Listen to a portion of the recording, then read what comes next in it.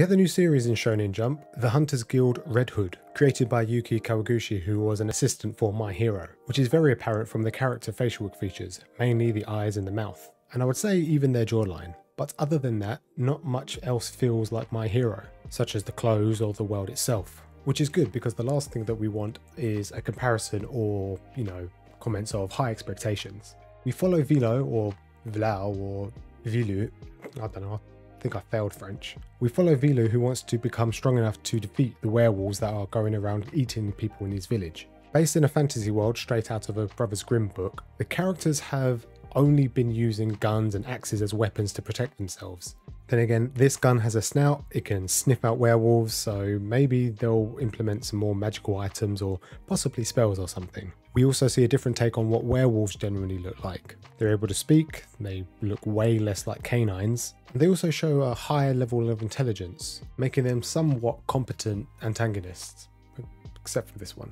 We just finished up in the latest chapter with the current bad guys, so I'm looking forward to this one as I'm a big fan of fictional media that takes influence through fairy tales. It's not that fairy tale.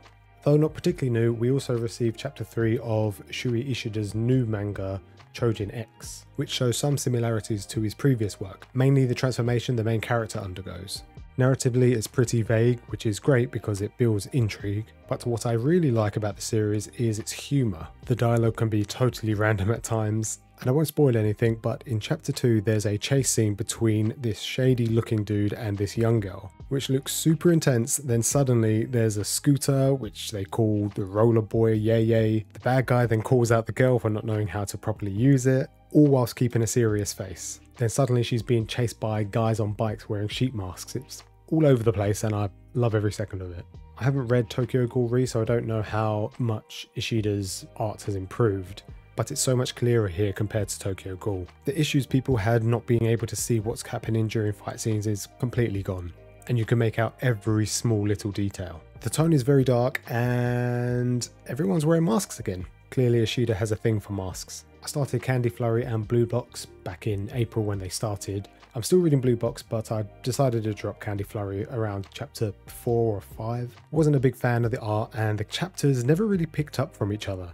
For example, at the end of chapter 1, Tsugumi and Misaki looked like they were about to have a fight, and at the beginning of chapter 2, the fight had already concluded, which I'm a little bit bummed about because it would have been nice to see the fight sequence. And then it happens again at the end of chapter 2 when Tsugumi is running away from the agents, and then at the beginning of chapter 3, she's sitting in her class as if she had already run away from the agents. So I feel like the story was just jumping all over the place and it couldn't really grab my attention. Blue Box is still good, maybe because it's a romance and I don't read a lot of romance that I'm actually quite interested in this one. It's pretty fresh and new for me, and I think I'll continue. With so many big series concluding last year, Shonen Jump is still looking for new talent. Recently, ITLC, Ball Parade and Hardboiled Cop have all been cancelled. I think Hardboiled Cop was the only one that had gone on for nearly a year. I think it had like nearly 50 chapters. And looking at the rankings, it looks like Candy Flurry is not going to be too far behind.